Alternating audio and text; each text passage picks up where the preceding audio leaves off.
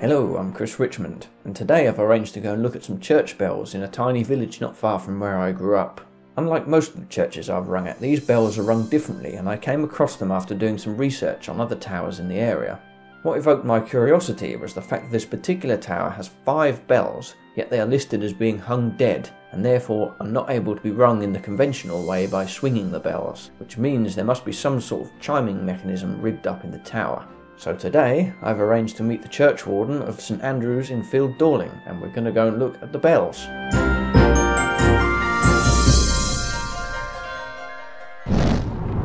Right, so we're currently on the A148, heading towards the tiny village of Field Dorling. A little village not too far from the Norfolk coast, not far from where I was brought up, and we shall be there in about 10 minutes.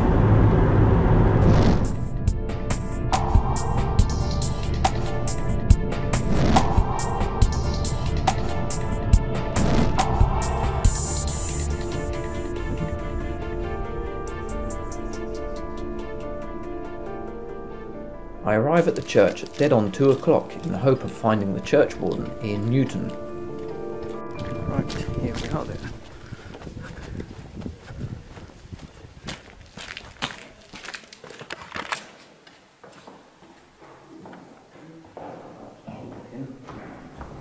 Ah, you must be Ian.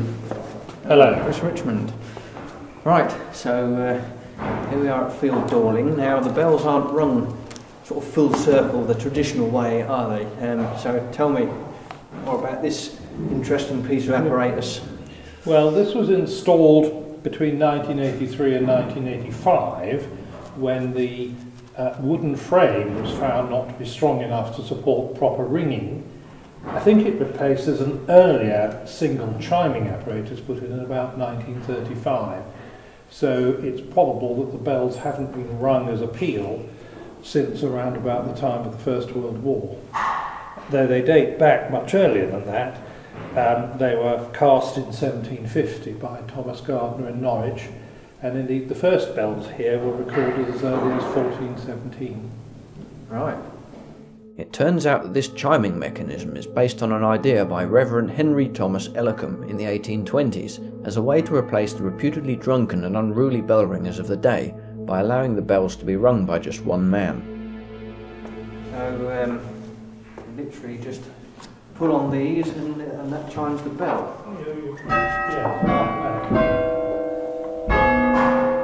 This one, unfortunately, is faulty at the moment. Right. So,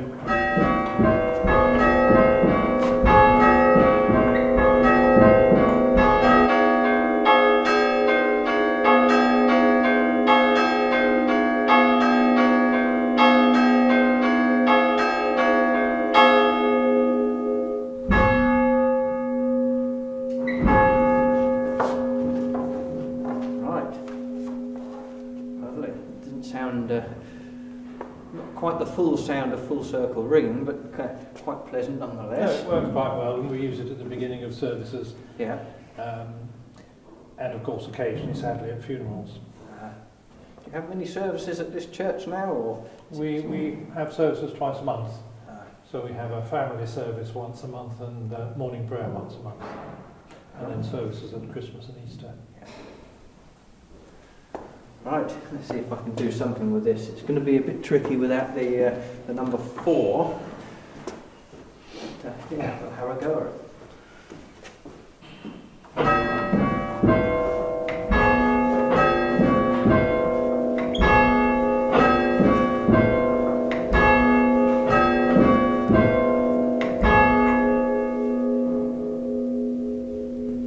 you don't actually have to pull on them too hard. No. Well, it's quite strenuous if you do it for 10 or 15 minutes. Oh yes, I should imagine it is. As full circle ringing is sometimes, absolutely, on some yes, rather challenging bells.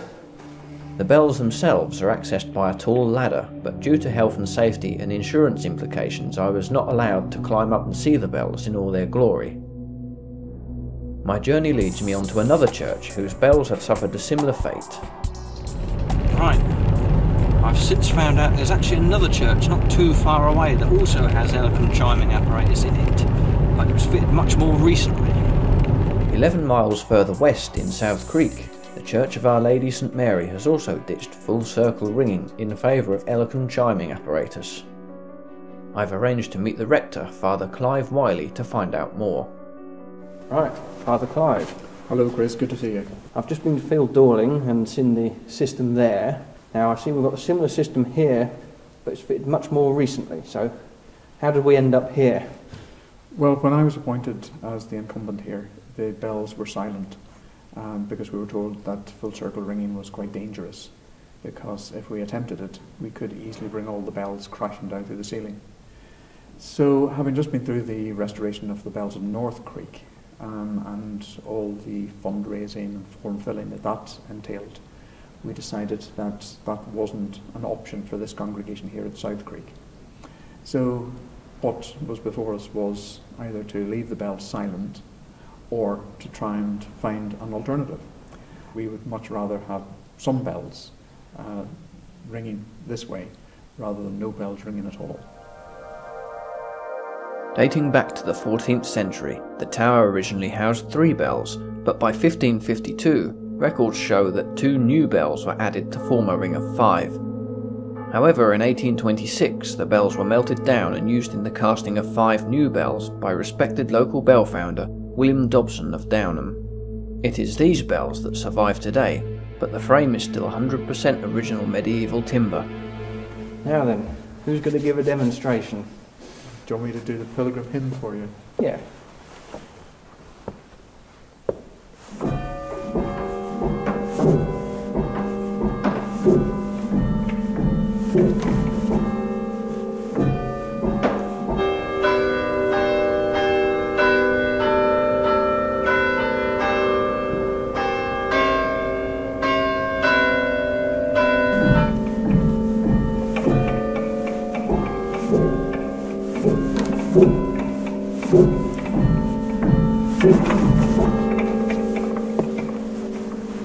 Right, so I suppose in the true fashion I must have a go myself. Exactly, feel free. Right.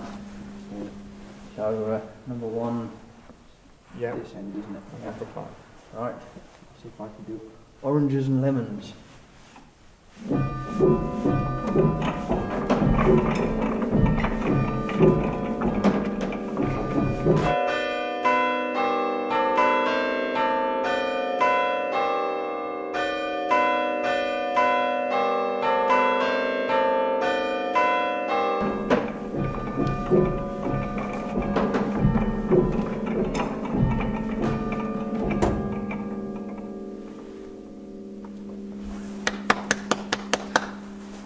Well, they were nice and easy. Well done. Thank you very much. Thank you, Chris. Pleasure. So that was a nice experience. I can actually now say I've had a go on a set of Ellacombe chimes, something I've never done before, and considering that, I think I actually did quite well. Being musical has its strong points. I suppose somebody who's not musical wouldn't get on very well at all. But it was strange because you do get some feedback of the weight of those hammers on the ropes. You can't pull 2 notes too quickly.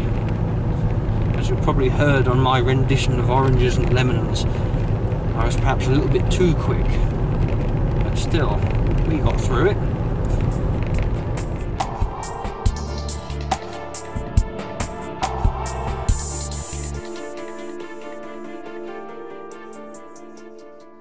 Now for the obligatory closing paragraph. If you enjoy following my quirky, if slightly self-indulgent adventures, please don't forget to like and subscribe. This filmmaking lark just wouldn't be worth it without the support of watchers like you. Until next time, thanks for watching, and goodbye.